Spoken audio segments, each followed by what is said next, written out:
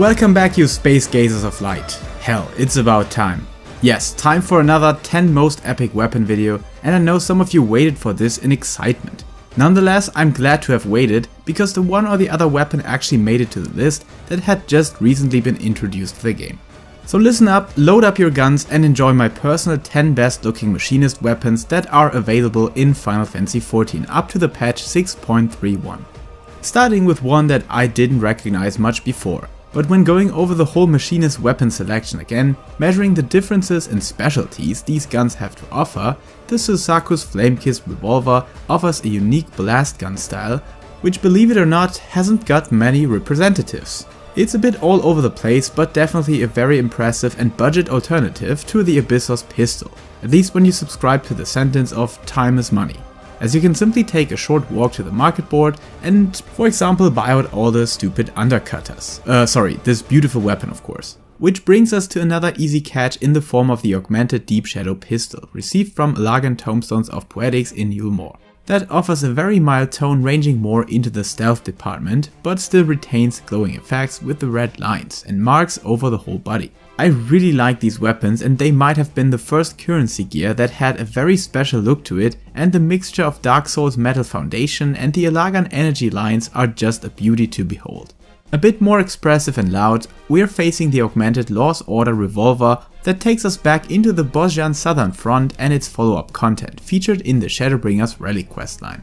And while this might be a bit tricky to get right now, I'm still hoping for Square Enix to make this content a bit more replayable, and not so dependent on massive player events that are really fun when doing those for the first time, but whenever it is old content, it is really hard to conserve. However, the weapon should not be matched against the difficulty of this content, because otherwise ultimate weapons are really tough recommendations.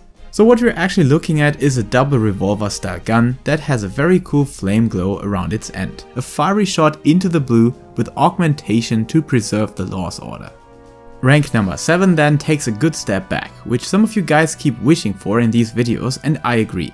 Glow doesn't automatically make a weapon cool, which is definitely shown by the Manderville revolver. A simple yet effective design for the gunner with minimalistic precision, whose only purpose is to protect the ones they love, the house they own, or fight for the American freedom. I will save, I will sacrifice. I'm still excited to see the next stage of it coming soon, so make sure to follow my channel for the showcase of these beautiful augmented Sigmarville weapons, or however they might be called.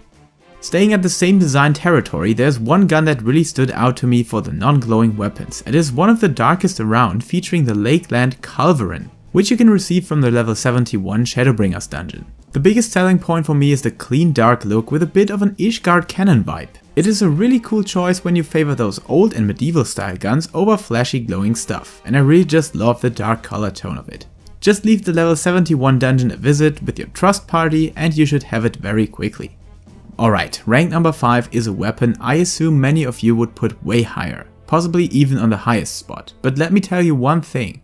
I love the color scheme, I love the cogwheels and the design idea, but the final finish is just done a bit poorly. Not as bad as the Dragon Song finish, but it is not fair to call this a very clean look still. On the other hand, it is a stylish weapon indeed, featuring some very cool ideas and pistol style. Just that you have to touch the Epic of Alexander, which is among the top 3 most difficult fights this game has to offer. On a step down in difficulty level, you can get the Abyssos pistol that is the exact opposite in my opinion. It is insanely clean, even though it offers a special glow effect in the form of these very interesting flames that somehow give the impression of resources being heated up and used to fire up this weapon. I like that a lot. Just participate in the Pandemonium Abyssos sector in its savage difficulty level, and at some point these should be yours. The only thing that holds this back is the little extra something that this weapon is lacking, and that the ultimate Armageddon is having too much of. And don't get me wrong, other Abyssos weapons do indeed offer that unique feature or graphical element. It's a very cool idea and weapon, but falls a bit short against the competition. So I guess we need to venture onwards to the podium to meet those classifications, starting with the Rubellox Knife Lock on number 3.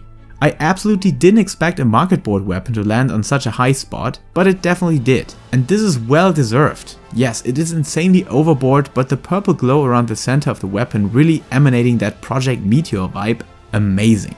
Above that, while being bulky and massive, the fang and blade style at the front is something you won't find on any other machinist weapon, which gives it the impression to be useful in melee combat as well, or at least for protecting yourself against bugs. Just leave your market board a visit, as prices have dropped significantly, especially when you can craft them by yourself. Okay, I wasn't entirely sure if this is because I have this weapon in possession for quite a while, but I wanted to put it to the first spot when thinking about this video.